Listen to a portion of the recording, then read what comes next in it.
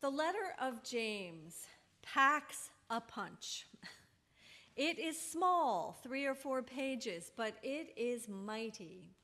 From James, we hear such powerful and challenging words as, "Count it all joy, all of it, even the suffering.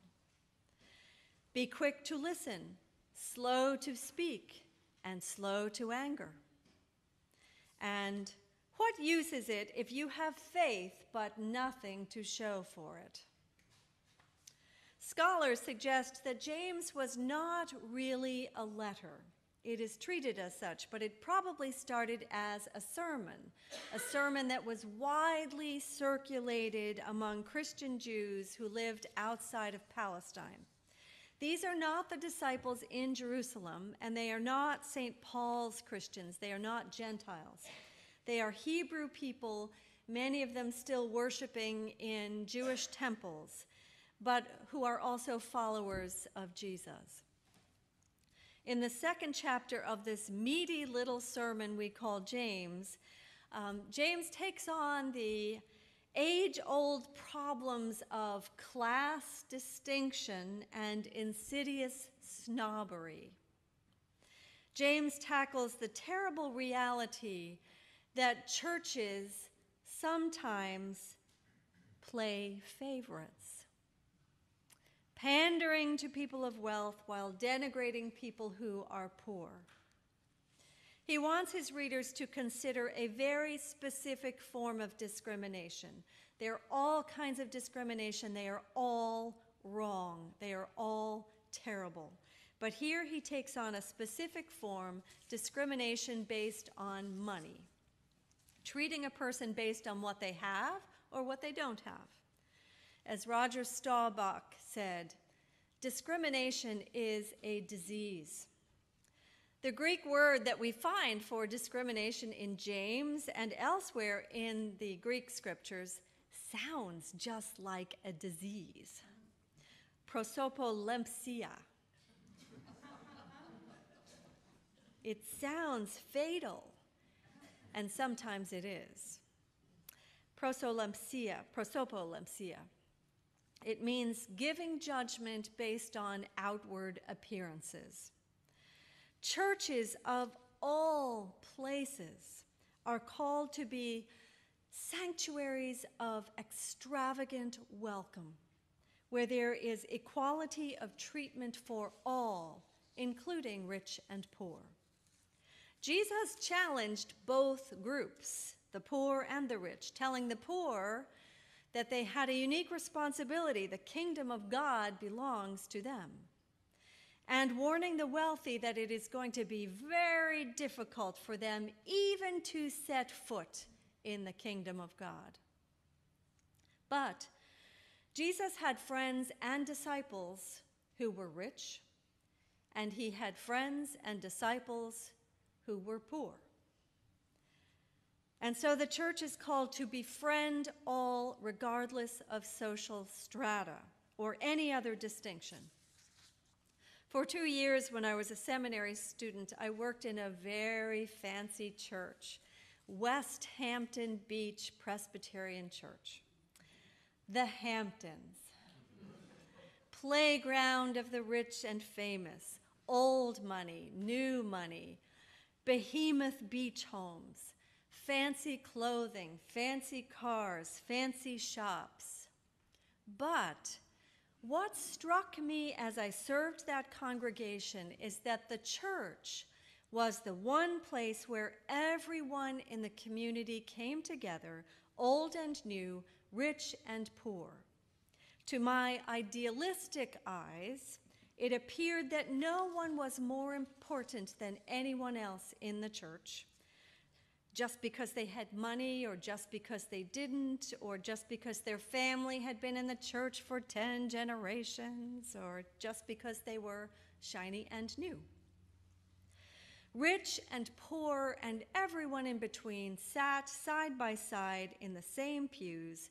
Rich and poor served faithfully as ruling elders of the congregation. It felt to me like an oasis of equality in a region known for its condescensions. And so the first time I experienced an ugly moment of prosopolempsia, the supreme pretentiousness that is all too common, not only in churches, but wherever people congregate, wherever human beings congregate. The first time I experienced that prosopolempsia at West Hampton Beach Presbyterian Church, I was heartbroken. It happened on a Christmas Eve. There was a wonderful young man in the church youth group named Kevin who came from a family of lesser means. I think his father was a janitor, and if I'm recalling properly, his mother had died when he was a little boy. Kevin asked me at a Sunday evening youth group meeting if I thought it would be okay for him to come to church on Christmas Eve with his father. Of course, I answered cheerfully. I was thrilled because Kevin didn't come to church. Kevin came only to youth group. He attended only the youth group. Kevin told me that his father didn't own a suit or a dress jacket, and did I think, he asked, if it would be okay if his father wore a nice sweater over a shirt and tie. Of course, I answered again, of course. They were so excited to come to church together as father and son for the first time, and I was happy to see them there. But then, it wasn't okay. One of the earnest elders of the church asked his father, right there in the sanctuary on Christmas Eve, when we're there to ponder the Prince of Peace born in a humble stable, where his suit jacket was. Thank heavens we don't live in the Hamptons, right? We live on the perfect peninsula where no one would ever pander to the prosperous or put down the poor, right? No? Well, I suppose no community and no congregation is ever immune from the disease of prosopolempsia, from the problem of class distinctions and discriminations. We profess that as a church, we are welcoming of all.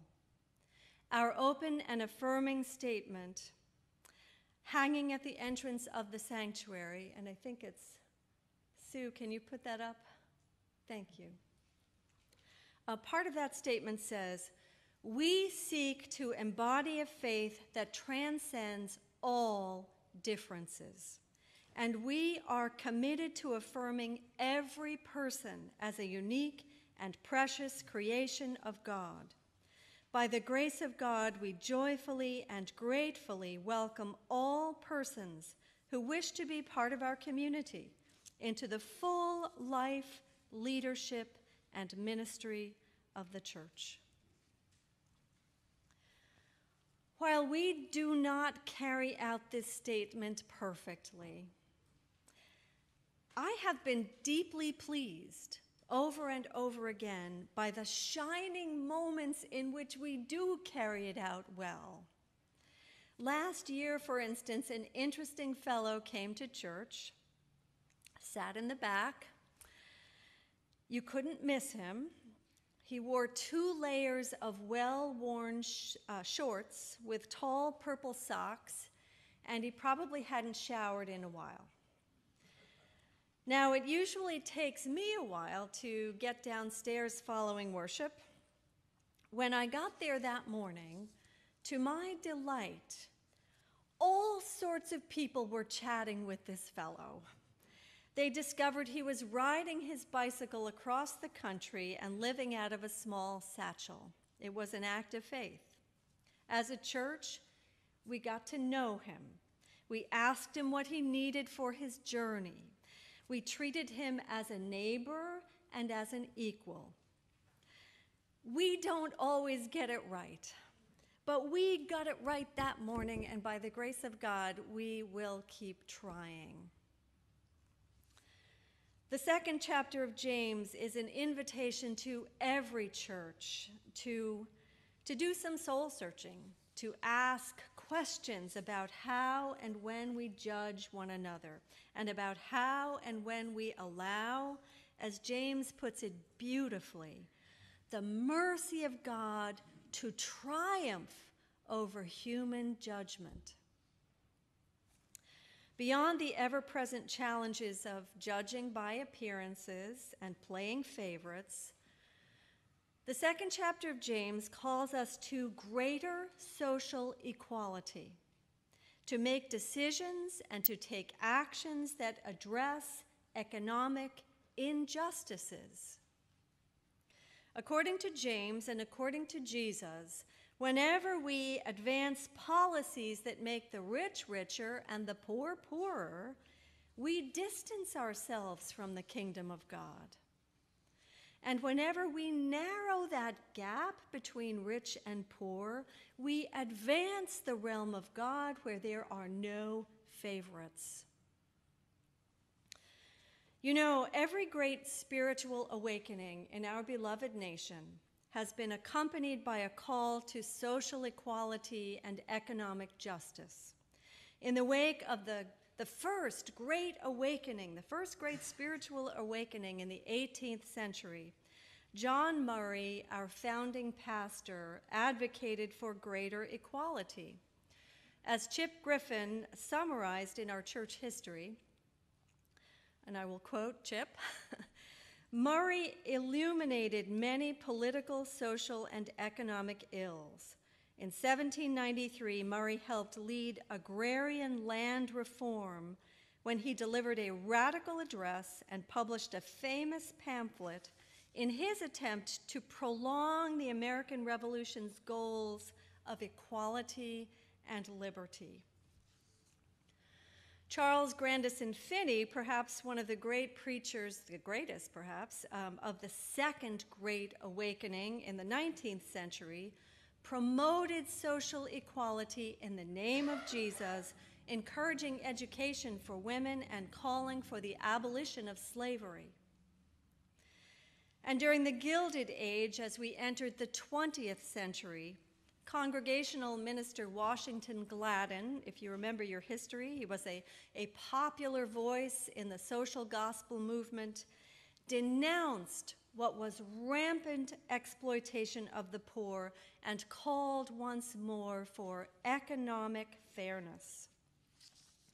Well, here we are in the 21st century, and according to the International Monetary Fund, widening income inequality is the defining challenge of our time, globally and nationally. In the world's advanced economies, the gap between rich and poor is at its highest level in decades. The rich are getting preferential treatment, and the poor are being bled to death.